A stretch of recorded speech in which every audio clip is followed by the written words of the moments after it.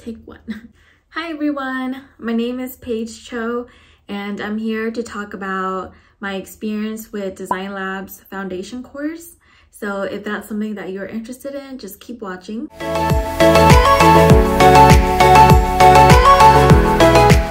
A little bit about me. I have no design background whatsoever.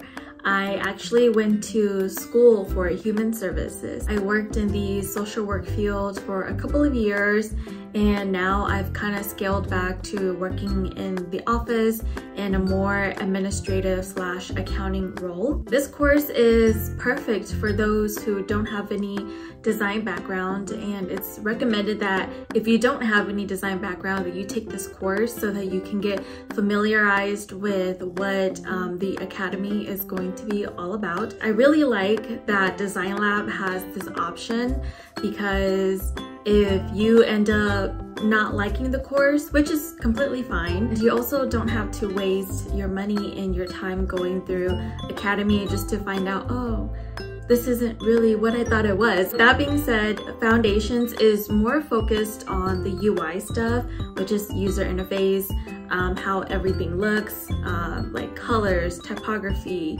font, etc. The cost of the program is $499. The good thing about this is that if you decide to move on to the academy, then that $499 is applied to your academy tuition. This course has 8 units and they give you 8 weeks to finish the course. You can of course finish it before those 8 weeks are up, which was what I did. I think I finished it in about 6.5 weeks. And I also worked full-time and it was very manageable. They recommend that you spend at least 10 hours a week doing the units. I find that 15 to 20 hours is probably more realistic. When I first started the units, I was writing everything down on my iPad, but I noticed that it was taking a lot of time. What I began doing was just taking pictures with my iPad and putting it in my online journal. I use Zinnia, which is great. And that helped me to really move faster and to be able to also stay organized. So just a little bit tidbit for you guys. We also have to meet with our mentor one-on-one, whether it's through like Google or Zoom. Basically during those meetings, you would just talk about like your work, your struggles, and get feedback from your mentor. Something that is really important for students to remember, and I think to be successful in Foundations, is to take constructive criticism well. Your mentor is not out there to I guess like sabotage you.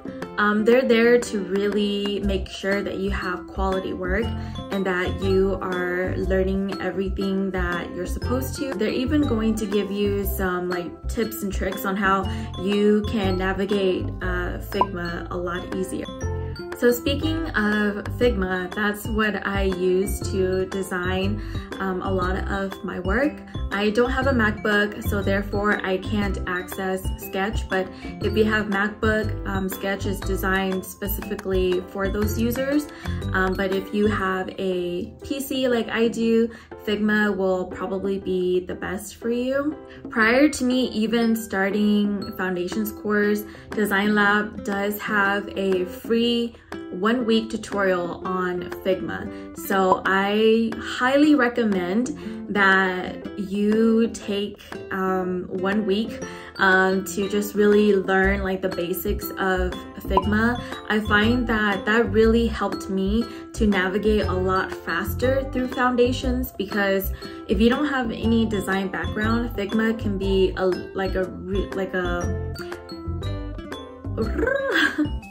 Figma can be a learning curve. There is another program called Adobe XD. They do have a 1-week free tutorial for Adobe XD as well too.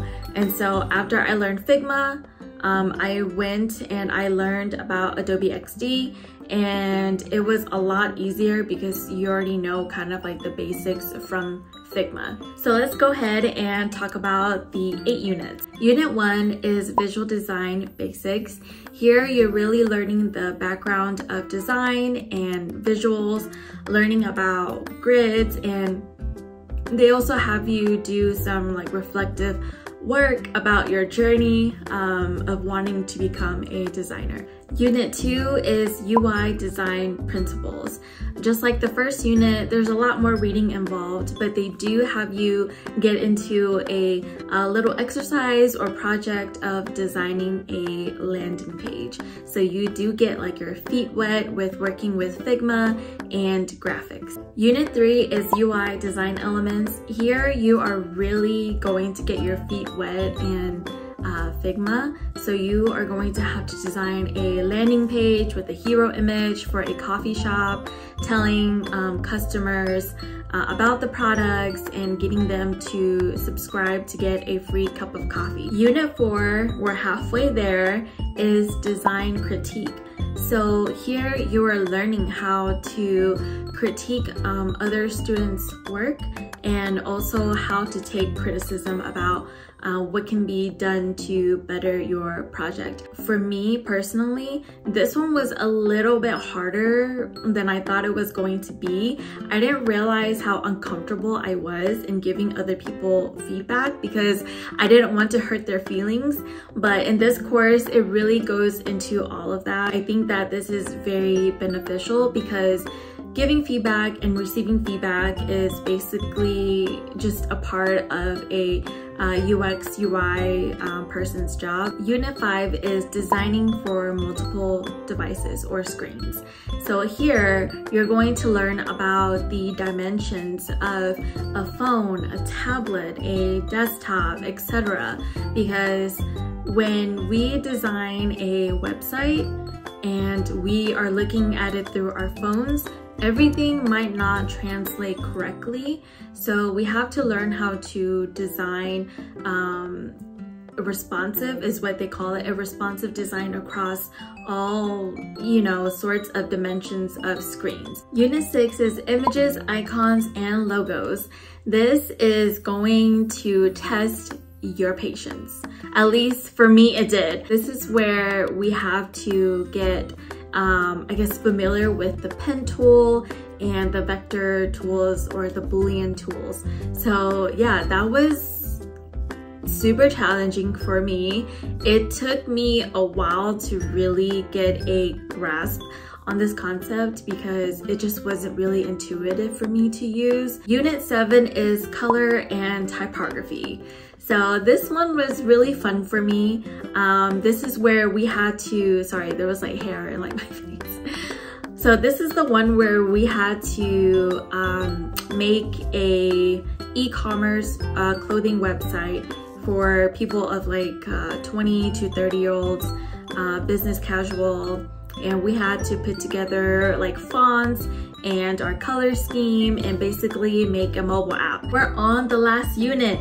Unit 8, this is our 10-hour design challenge where we have to make a desktop and 3 mobile screens of a travel website for people who are in their 20s and 30s as well. My best advice is to really take your time. Take your time to design something that is responsive and something that can be easier for the user to navigate, and take all of the skills that you've learned in the course and apply it to this one. Your mentor is there to help you. If you have an extra mentor session that you need to use up, then I would say use 2 mentor sessions for the design challenge. I think that will give you a better grip on like what you need to fix and what is good and so on and so forth. You should hear a final decision from the team in about 4 days because I submitted my project Monday night and then I heard back Friday night.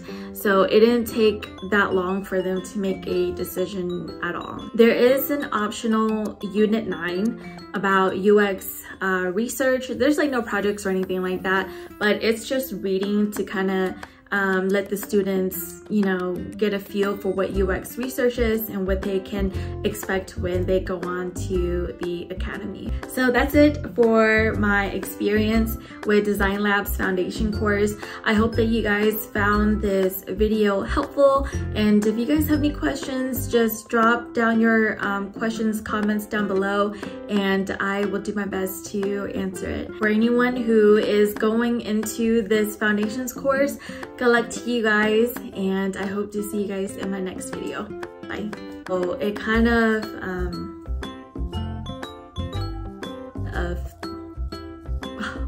take 2, 3, 4.